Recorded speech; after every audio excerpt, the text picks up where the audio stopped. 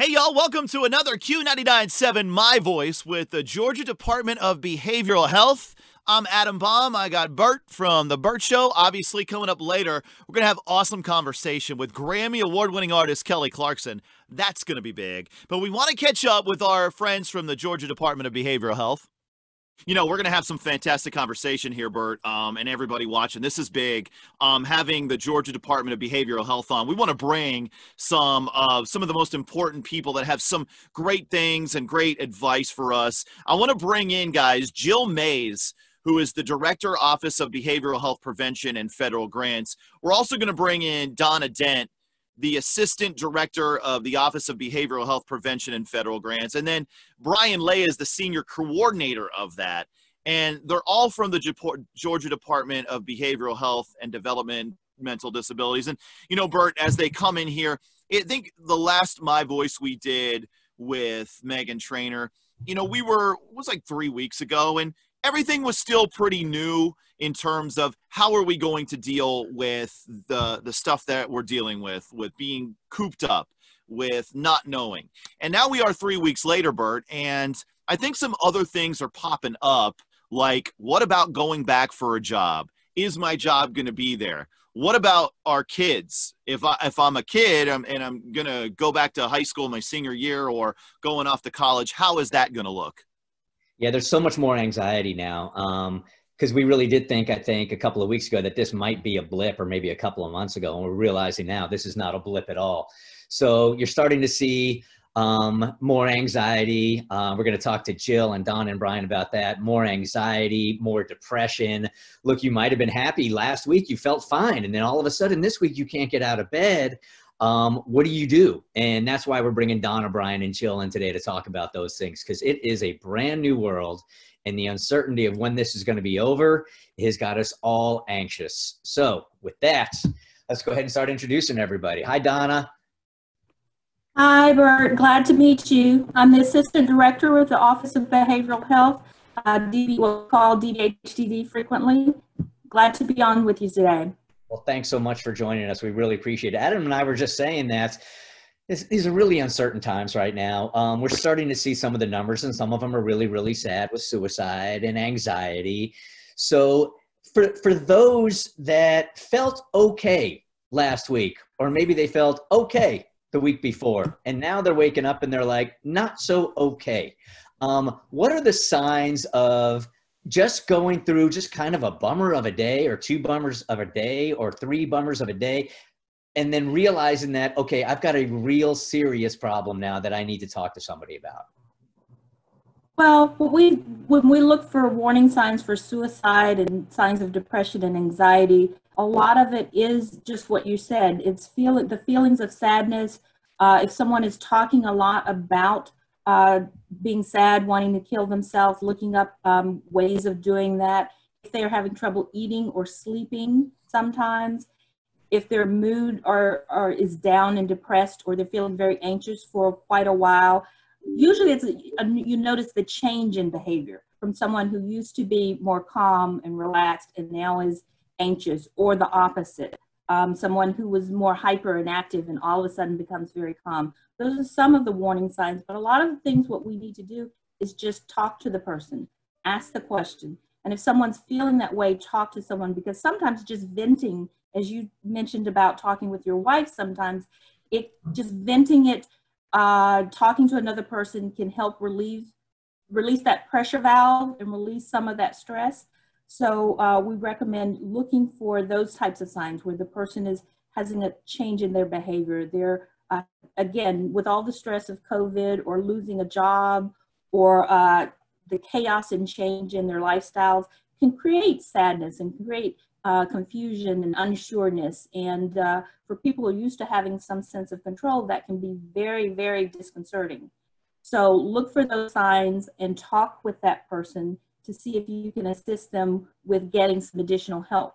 We have some helplines listed up there for you. We have our Georgia Crisis Access Line, and we have our COVID Emotional Support Line. You can talk with somebody on those, and they can help you figure out whether or not what your next step would be. So that would be where I would have people start. We want to bring Brian Lay in here. And Brian, we talked a couple of weeks ago, and people are dealing with some of the same things, with coping with the stress, with dealing with the anxiety.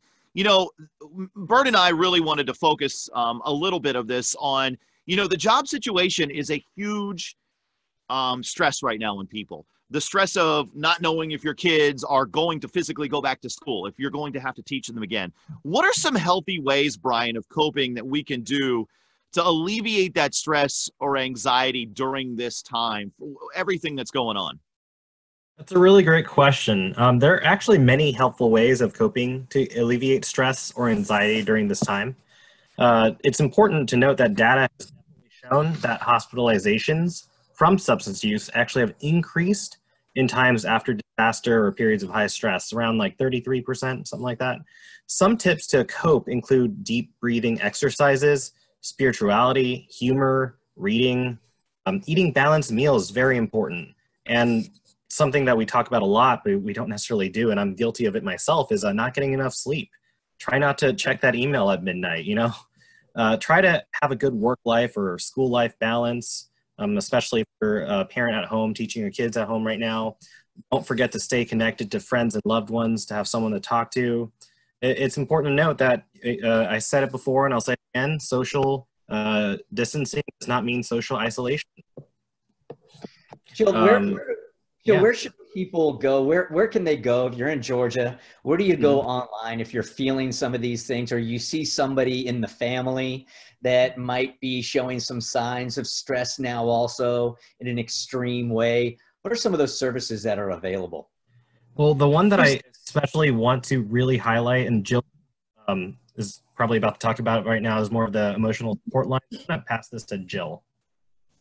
Yeah, I was going to say, and I wanted to say to Adam and Bert, our commissioner, Judy Fitzgerald, says hello. She is very committed to providing and making these resources available, but there's so many resources out there now. The one especially that we wanted to talk about was the COVID-19 emotional support line, and the number is there on the screen for viewers. And that line is manned by trained volunteers who are able to provide that listening ear, but also to direct callers to resources that will match the need that they have. We also have GCAL, the Georgia Crisis and Access Line, and that's for anybody who is actually experiencing a mental health crisis, such as suicidal thoughts or other active psychosis or things like that. And you can call the Georgia Crisis and Access Line. The number is also posted there to get assistance from licensed clinicians who can help assess the situation and then provide the appropriate referral. Or we even have mobile response teams that can come right to the home or right to the workplace if an assessment is needed there. And then there are all kind of peer agencies like the Georgia Council on Substance Abuse, the Georgia Mental Health Consumer Network, National Alliance on Mental Illness, that all have what are called warm lines, which are lines that people can call in who have a mental health diagnosis or a substance abuse diagnosis, and they can get support from their peers, people who've been there, who've walked that path, who can help them just kind of de-escalate a situation, provide just some emotional support, or again, link people to other resources. And even the DBHDD website, we have links to lots of resources in the community that are out there. So help is available, and people should, not shy away from asking for help, because it's okay not to be okay right now. This real unusual time that we're in. So there's resources. People just have to reach out. I think this is what was really important, just to bring up again this time, Jill, is that I've known people to say that I'm just scared of calling because I know that they're going to have my information and they're going to know who I am, and maybe I just want to talk to somebody. So can you speak to that just really quickly about the anonymity of it? Yes, it's anonymous. You can call, you can just tell them your first name, you can give them somebody else's name. The important thing is that you call to get the help. We're really more concerned with getting you the information and the resources than writing down your address and all of that information. If you want to share that information, you can, but it's not required for you to get help. Donna, I want to bring you in on this one, more so with the Bert Show than myself. They can take a temperature of Atlanta and, society right now, of how everybody's feeling with the phone calls they get. What about from your perspective? what is the temperature of people's mental health from the people that you are seeing contacting you, or just what you guys are observing overall in the state of Georgia? Well, I'd say we are observing a great deal of people, being thrown off their kilter. For the most part, they are trying to deal with it. There is a lot of worry and concern and fear, because it's changed not only in terms of our daily lives, our daily structure, but it's also changed a lot of our habits and rituals and norms. We talk about going to school. We've talked about things like people who had to go to funerals, and they are different. People who have had to deal with job changes. So it's a lot of change that the majority of our country is going through. Now, the positive is we're all going through it together. So there's been a lot of pulling together and assisting and helping each other and being good neighbors and being there for each other, which is the good side of it. And as Jill said, the key is recognizing that you are stressed, you're not the only ones, and that there are some services and some people out there to help you. So you need to reach out, whether you think you have a severe diagnosis or you're just feeling blue and you're not sure what to do. Sometimes just formulating a plan can help. Thinking beyond today to tomorrow, what do I need to plan for or to get done, and how to get that done, and having someone walk you through that can really help give you motivation and help you get past that sadness today so that you can move on for tomorrow. So I'd say, yeah, a lot of the public are concerned, are worried about what this will mean, how they will make their ends meet, but they are banding together, they are dealing with it, and if they're coming for help, we are trying to assist them in every way that we can. And that's the good part, that there are people there to assist. Hey, Brian, I think that we sort of have to, at some point or another, talk about worst case scenario. So let's just say that there's somebody using and they overdose. There's an emergency situation. At that point, what do you do? Well, the important thing is to not freak out, not to worry, because worst comes to worst, if there is an overdose or any emergency situation during this time or at all times, call 911. Here in the state of Georgia, we have our Georgia 911 medical amnesty law. It provides limited immunity from arrest, charge, and prosecution for possession of certain drugs or alcohol or drug paraphernalia for individuals who are experiencing drug overdose and if they are in need of medical care. The law actually protects the person who seeks the medical assistance in addition to the victim. So the goal is to save lives. Please stay until help arrives, because there's nothing more important than getting the person the care that they need. Jill, we want to recap. I think it's so important, those phone numbers and the ways to contact you. And can you give, speaking to someone that is in need, just some encouragement of getting over this hump, however long this hump is going to be? Because Bert and I talked about this before you guys got on here, Jill, that we don't know. There's no end date to this. And we're not sure if this is going to go, this weird life we're all in, for another year. Can you not only give us the numbers to contact, but a little bit of encouragement for those people that are feeling that stress to get over this hump? Definitely. You're so right that there's so much that we don't know. But we do know, just like Donna said, that we are all in this together and that help and support is available. The emergency support line, that number is 1-800-715-42. Actually, that's GCAL is 1-800-715-4225. And then the emergency support line, 1-866-399-8938.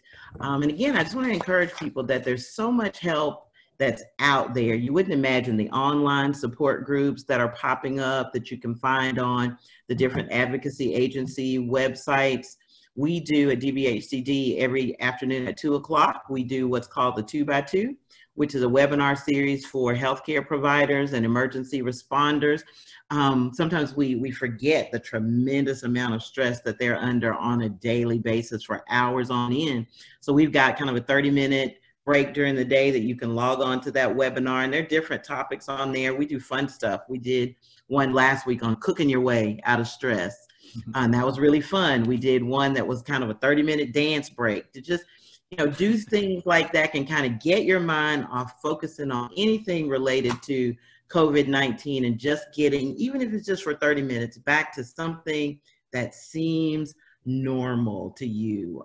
For some folks, that is on Sunday morning, if their church is doing a live stream, just doing that for 30 minutes, just trying to make sure every day you do something that's kind of a reminder that, yes, life is going to go back to stability, have my family around me, I have my friends that I can reach out to on Zoom and Skype and all those platforms.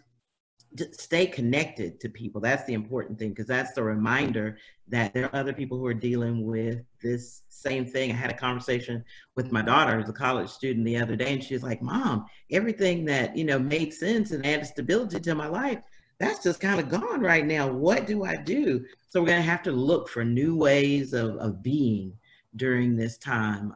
But still, again, we're all in this together. There's help available. DBHDD is here.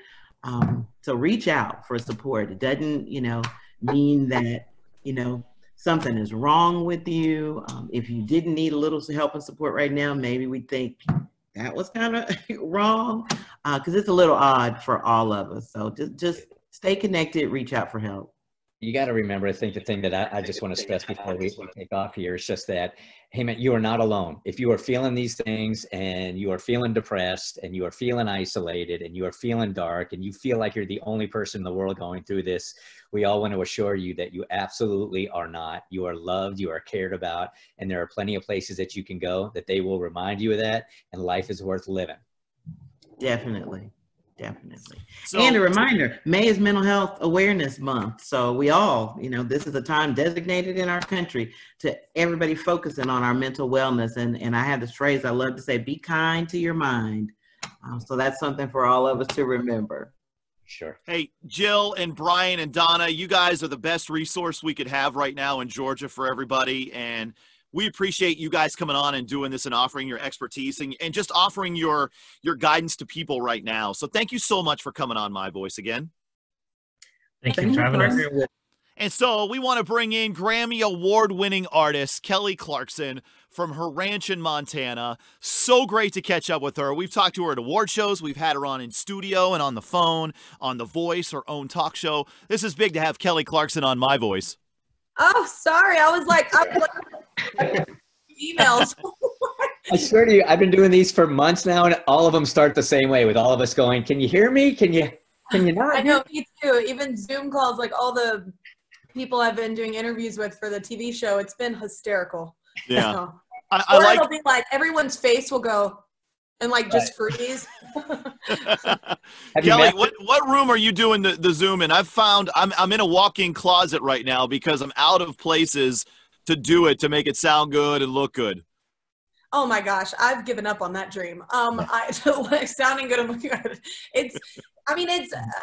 Fortunately for me, I did have the Voice Lives kind of happen. So they sent us all this gear for the show, and then we've kind of just been like using it for all the other things, like whatever else I'm doing. So that's been really handy. But beforehand, it was a little more difficult. But yeah, at the end of the day, I'm healthy, so whatever. It's fine. Yeah. Right. Hey, listen, before we jump into how you're doing, because that's very important here, welcome to the MyVoice here. And I really want to jump in to the new single, I Dare You. I've watched the videos. I've listened to it. I've seen the articles. Why is that song so important right now for us in this moment in time in the world? Well, it's funny. I mean, the song was always supposed to be released in April, and obviously no one knew the pandemic was coming. Well, I guess some people did. They keep shouting that from a rooftop, but others didn't. And so, life just kind of happened, and we felt like it was still a good time to release the song, because I know it sounds cheesy, especially coming from an artist, but music is the one thing, like, especially if it's something fresh and no one's heard, that's a cool thing. You have something new to kind of listen to and vibe with when you're having down days, because I don't know about everybody else, but this has been like a giant roller coaster of emotions for me, this whole pandemic. Just being an at-home, like, working mom now, like, it's a lot. But we thought it would be a nice escapism in that sense. And also, I feel like there's, this comes with uncertainty, comes with a lot of fear, and everybody has their own relative fear going on, you know, like whatever that is in their world, that's relative to their circumstances. Everybody has that going on. So, you know, the whole message of the song is basically to choose to love. And, you know, I know everybody keeps saying that the Mr. Rogers thing of like, be, you know, find the helpers and be the helper kind of thing. And so it's nice to love people and to love and share that. And kind of it's an act that also separates from yourself, you know, from just living in that fear in this time. So we kept, you know, with the release date, because we thought well, what better time, you know, and I'm singing in 6 different languages, and the whole point of the song was to globally connect us. And you know, I was going to do a different artist as well, like more than just these languages. And then the pandemic happened, and then I was like, wow, we've never been more globally connected. So what a cool time to release that. So yeah, I mean, unfortunately it was a good time to release this song with this message, but fortunately I think we all need those messages and reminders. It's a beautiful idea to record it with so many artists in so many different languages also. How did you decide which languages, and how easy was it for everybody just to get on the same page and do this song together? Well, it took a lot of time. It's definitely been a labor of love in the sense of finding the right artists.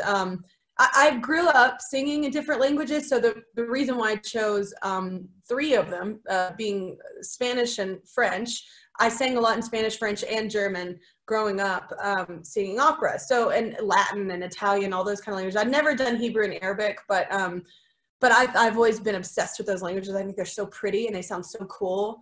So it, you know, these were our first ones that I kind of at the top was like, and then we kind of figured out how long it kind of took to find the artist that not only had the range to kind of sing the song with me. It's a big song, but also had the, you know, I was very adamant about, you know, I don't know a lot of other artists in different territories, so I'm, you know, in the trust tree a bit with my label, and I wanted to make sure that the artist identified with the message, and it was kind of a lifestyle thing for them too, and they weren't just calling it in. They were kind of those artists that kind of led that message as well in their lives. So it took a minute to get it all together, but it came together, you know, so beautifully in the end. I did have to record all 5 different languages in 4 days, which was what I absolutely did not want to do, but that's how life happens sometimes. So, or a lot of times. But anyway, it's really cool. I think we all grew up in this bubble. Like a lot of Europeans, they grew up, you know, 3 or 4 different languages under their belt. So we don't, generally we know maybe 1, and it's Spanish from where I'm from. I'm Texan. So, but it's just a beautiful thing to be able to communicate a message, even if you don't know how to speak German or Arabic. You know the English version, and you know what the mentality, the emotional state of the song is, and what the message is. It's just written in a different language. So it's kind of cool. It connects us, and that communication wall is broken down. Yeah. You know, Kelly, me and Bert were talking about this before you jumped on here, and I think this is great for parents.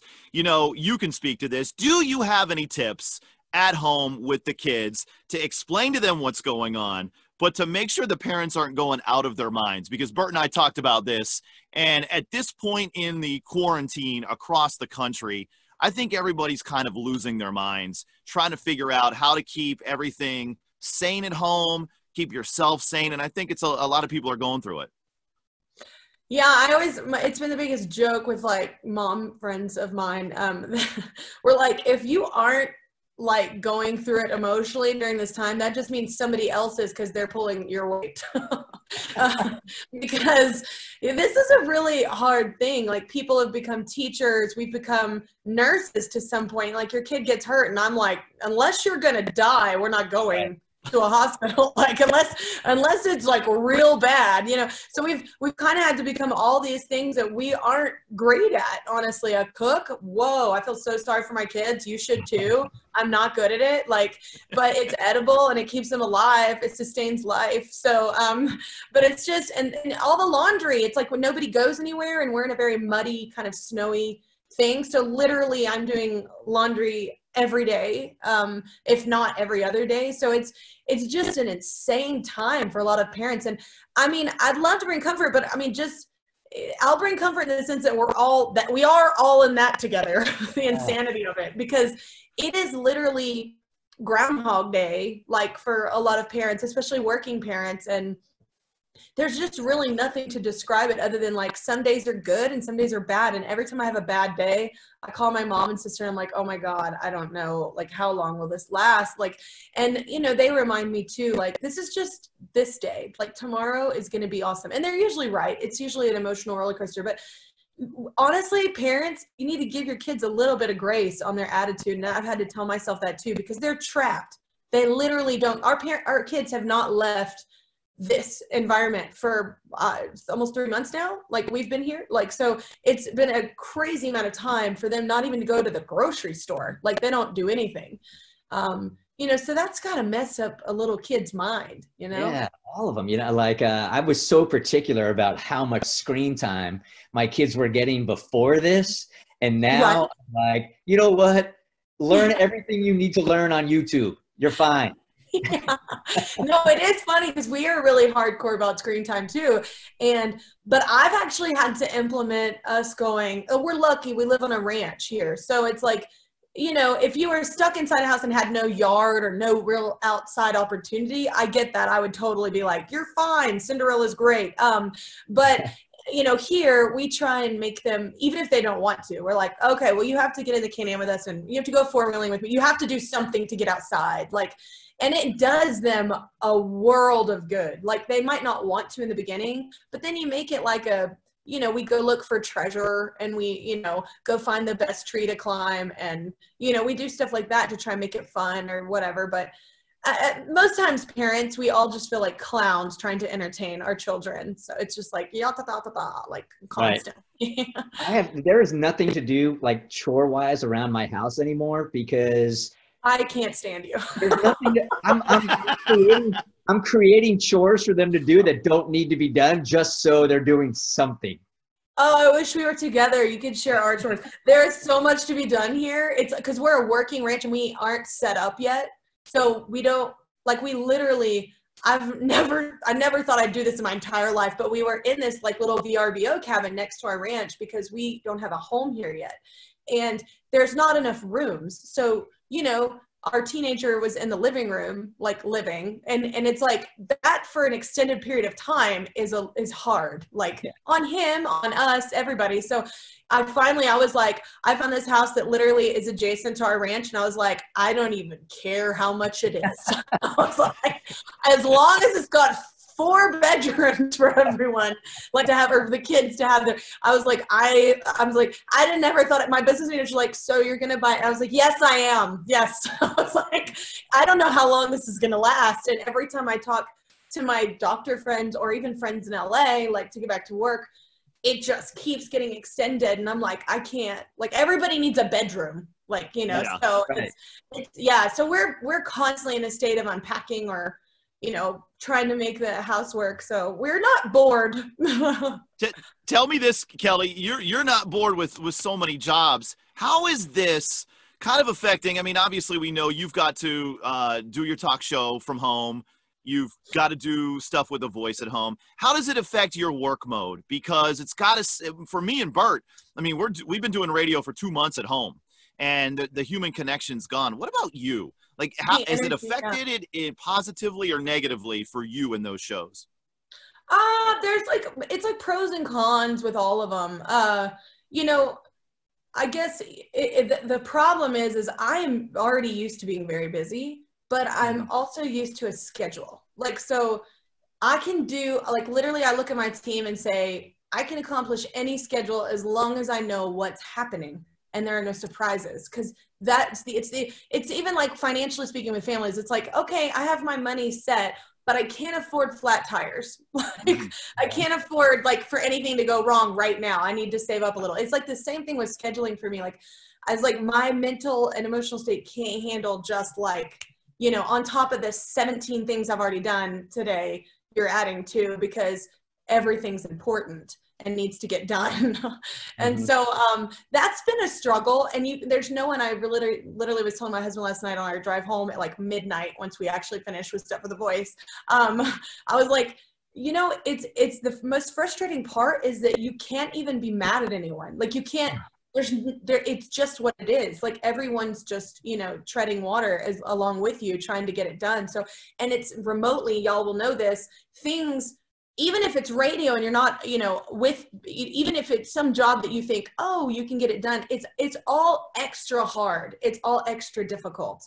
And then things just come up out of nowhere, you know, because especially with the voice, with the live. So it's a constant, just like juggling of, that's the problem that's been hard for me, is the juggling and not knowing the schedule, because it's literally my schedule right before I was looking at my phone when I came in here, and something just changed.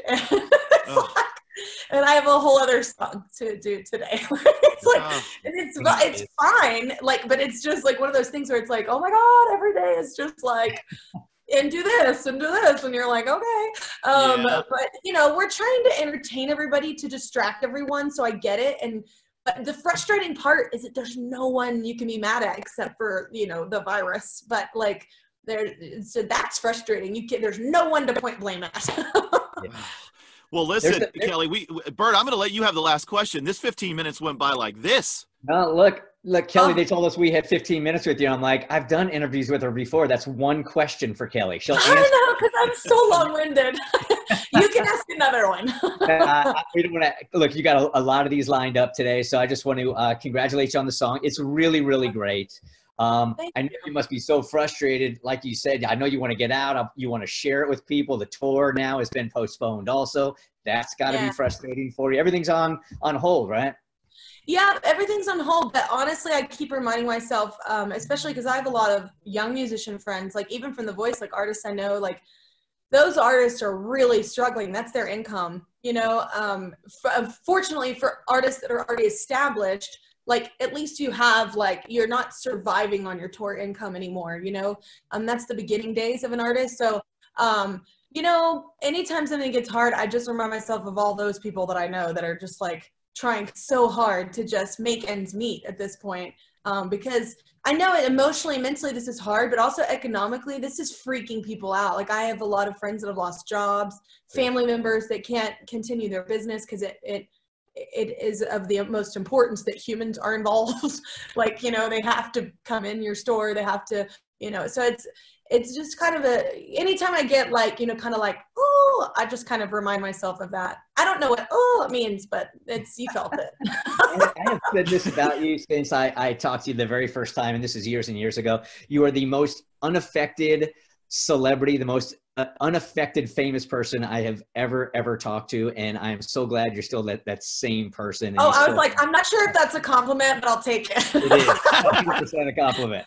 No, I honestly, I'm so chill, and every time I meet fans that freak out, I'm like, aim higher, man. I'm so normal. It's not, but I think that's what also is cool about this time too, is it really has. We were trying to do that with the TV show, like break down these walls of like, I feel like especially politically, faith-wise, all these things, like there was like celebrity and then there were like non-celebrity, and it's like, why are we separate? Like everyone's the same. So it kind of is a cool moment in the sense that everyone's been brought back down to that, you know, even like playing field of like, even like celebrities. There's a whole Huffington Post article about, is celebrity vanity gone now, or what's the future of that? Because all of us are, you know, low key, like hardly any makeup and hardly any hair done. And I think it's nice. I think that part of it's nice, because while we do love playing dress up and we love those artists to be able to create with us and you come up with these amazing things, at the end of the day, it's a nice reminder that like, no matter what we do, we literally are all in the same boat right now. And I like that about it, the connection of that.